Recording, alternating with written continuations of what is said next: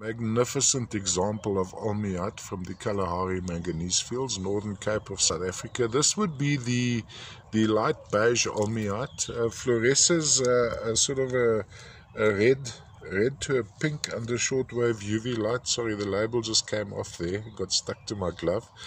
Over here we have a little formation of calcite. I think the still pictures, I didn't quite get it in clarity. Little almost dog teeth of the calcite sitting on the side.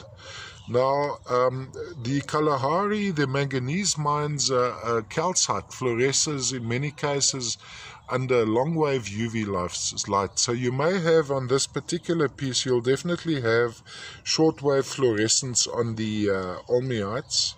You see these little interesting, what it is, if you look closely at these crystals, it's little almost a minaret formation, a lengthy crystal with a almost a triangular head, and these are compacted together to appear like botroids.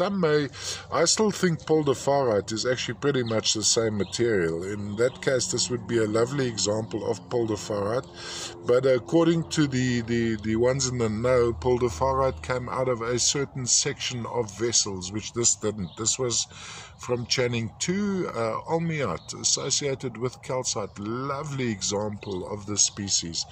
From a display point of view, would lie flat like this, so you could have it going around like this, a little bit of projection off the main ore. Looking from the top down, you'd have this effect, going around like this. And of course, I would display it on a stand, because you don't want to discount this little section with the lovely calcite flowers going on the side there. All the way from South Africa, olmeyite and calcite.